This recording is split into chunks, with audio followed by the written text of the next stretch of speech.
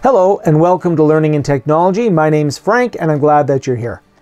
If you've been watching this channel for a while, and if you haven't, you should subscribe and like, but if you've been watching this channel for a while, you know that one of the tools I really like to use in remote teaching is the Microsoft Whiteboard. I've done a lot of videos with tips and tricks. I've even shown you how to create a whiteboard template that you can then use as a starting point for any discussions you have. And I've shown you how to use things like Office Lens to take a picture of an actual real-world whiteboard and convert that into an image. All of those things aside, the Microsoft Whiteboard does have a couple of things that it doesn't do that I wish it did. And in this video, I'm going to talk about those things. Here I am in the Whiteboard app, and a few things. If I create a new whiteboard, so I'll just create a new whiteboard and we'll just make it simple. I'll just put a scribble on there and I can go back. Now, you'll notice that right now it shows me that this was edited tonight at 7:32 p.m. And if I go back and do some more work on it, actually I'll just go in there and do some more work on it. Grab another pen in there. Not a very exciting whiteboard, but I scribble on it and you can see that what'll happen is it will update it as to when I edited it over time. And you can see here that once it's sat there for a while, it'll have a date and a time of when I worked with the whiteboard. Now, if I go into the ellipse here, I can rename the whiteboard. So I'm going to call this one Aardvark Whiteboard. Right? So it starts with double A's, and I'll say OK to that. And you'll see that it's here. And if I go to this one that says Ideas, and I hit the ellipse, I can also rename it, and I'll call it Aardvark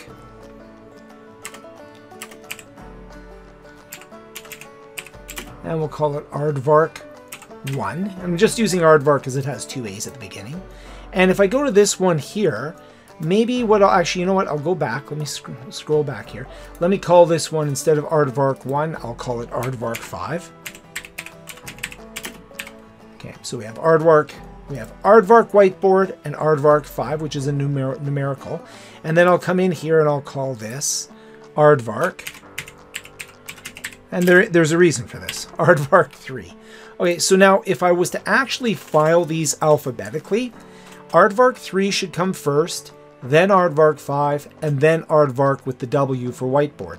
But notice it does not rearrange it even though I rename it.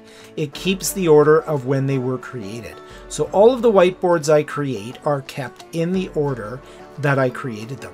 Now I'm just going to take this Aardvark 5, and this will come up to play a little bit later on, and I'm going to call this What is a Cool Thing? All one big word. So what is a cool thing? That's going to come into play in a few moments. Now you'll notice there's no menu bar on the whiteboard. There's no way, if I try to drag these, it will not allow me to drag them into new positions. So I am stuck with my whiteboards in the order that I create them. And you might say, well, where are they stored? Are they stored somewhere in OneDrive? Well, let me just pop into my OneDrive. So we'll just view this online. And so I pop into my OneDrive here, and I'm going to search my OneDrive for that whiteboard. And if you look here, you'll see here that I've got What is a Cool Thing. So I'll go and search my OneDrive here for What is a Cool Thing. What is a cool thing? And when I search for it, and that's why I chose one big word, you see that I can't find any results. I'll search the entire organization for what is a cool thing. Nothing shows up. And what this is telling me is that this is being saved somewhere by Microsoft, but it is not being saved anywhere where I have access to it. And I do know that it is being saved online in the cloud because of the fact that, one, it's associated with this account. And if I go to this account on another computer, all of my whiteboards are there. Plus, I can share it online. The problem is, I can't access them as whiteboard objects online. So that's a bit of a problem I consider with Microsoft Whiteboard, something that I would love to see them change. Now, what I can do as a workaround, let's say for some reason that I want to grab this here, What is a Cool Thing whiteboard, I can go in and I can export it. And you can only export it in one format, and I'll just put this here on the desktop for now. I can only export it as a PNG. So I'll call this What is a Cool Thing. And oh, that didn't work out too well for me, so let's try that again. What is a cool thing? And then what I'll do is I'm going to save that, and I've got it just saved onto my desktop here as an image file. And then what I can do is open up an app, like for example, I'll open up OneNote, and maybe what I'll do is I'll just keep any old whiteboard images on here so that I can at least have a copy of those whiteboards. And this is going to give me more ability to manipulate and to find them.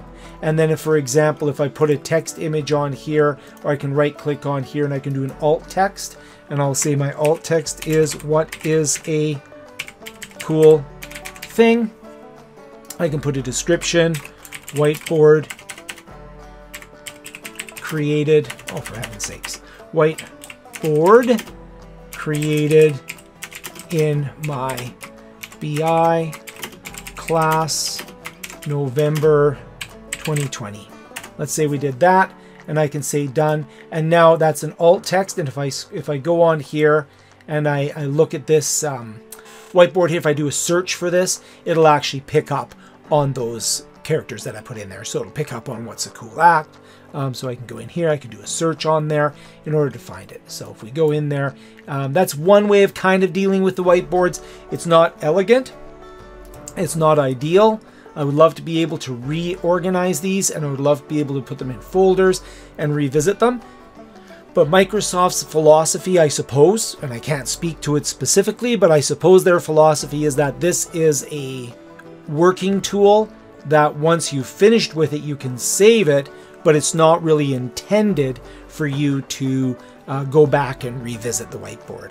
You can, of course, go way back. So if I go way back here to a whiteboard that I've worked on, let's say I created a whiteboard way back here in September, I can go back into that old whiteboard in the whiteboard app. It'll actually bring it back for me. I can scroll out here, and I can actually go in and make changes to this whiteboard. And if I make another change on here, and a bunch of triangles and triangle mood. Okay, so I put a bunch of triangles into text, and if I go back, you'll notice that I was able to go in and edit that.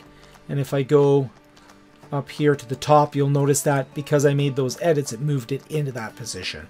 So that becomes my first whiteboard, the last one I worked on. Now, to be fair, I do hope Microsoft one day gives us the ability to save our whiteboards into a specified location, organize them into folders, and really have a way of sorting through them once we create a lot of them. But to be fair, whiteboards in the classroom are a temporal event. It's something that we create as we're lecturing and as we're demonstrating concepts. And then at the end of those demonstrations, we often just erase the whiteboard, or we'll take a picture of it if we want to revisit what we created in the future. And we can do exactly the same thing with the Microsoft Whiteboard, the digital whiteboard. It would be nice to have the ability to put them into folders, to save them, to expand upon them in the future.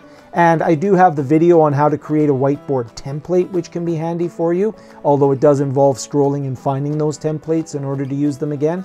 But let's hope that Microsoft looks at some of the feedback they've gotten and maybe adds that feature in, or we can use some of the things I've shown you in this video so that we can work around those and save our whiteboards in a more easily searchable and findable format.